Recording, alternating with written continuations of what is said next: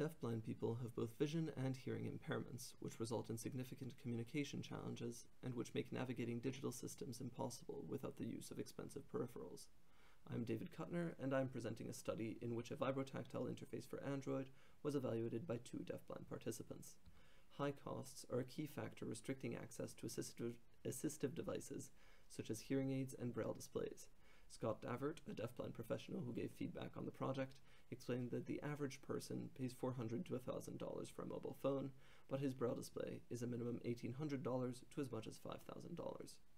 We present Morse Input and Output, or MIO, a low-cost, easy-to-learn vibrotactile interface for deafblind users' interactions with computers. The interface's design, including the choice to use Morse, was informed by interviews with professionals and academics who support, educate, and study deafblindness and deafblind people. I encourage you to read this section of the paper if you're planning on doing work relating to accessibility. Their feedback was invaluable, and a lot of it applies more broadly than to just this project. The interface was integrated into an app to allow the user to perform a simple text recognition and entry task. Tapping the top of the screen would emit the target word as a sequence of vibrations, and the user would then enter the same word using the keypad across the bottom half of the screen, a dot, a square, and a dash. The diagram on the right shows the output vibrations for the word T, a dot, a dash, and a dot dash for the letters T, E, and A respectively. The user then inputs the perceived word using the keypad's dot, dash, and square buttons. Our experiments involved 2 deafblind users, AC and WK, both recruited through the Anne Sullivan Foundation in Ireland, which supports deafblind people. In the experiments, the users were asked to perform the recognition and input tasks on individual letters, then on words, building up to the short sentence, "The cat eats." Participants were then interviewed about their experience of the system, following the questionnaire from the system usability scale.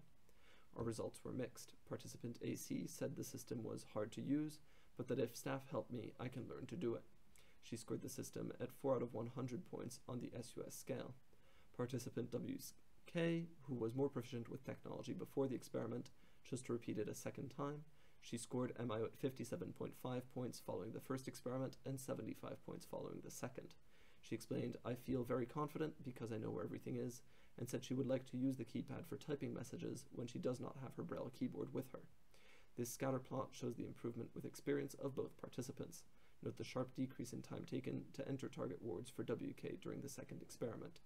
In conclusion, MIO is a cheap and learnable interface for deafblind people. MIO is a viable fallback method for deafblind people with smartphones, and future work should include integration into the operating system. WK suggested vibrating the sender identity when a message is received. You can find the code for this project on GitHub. Thank you.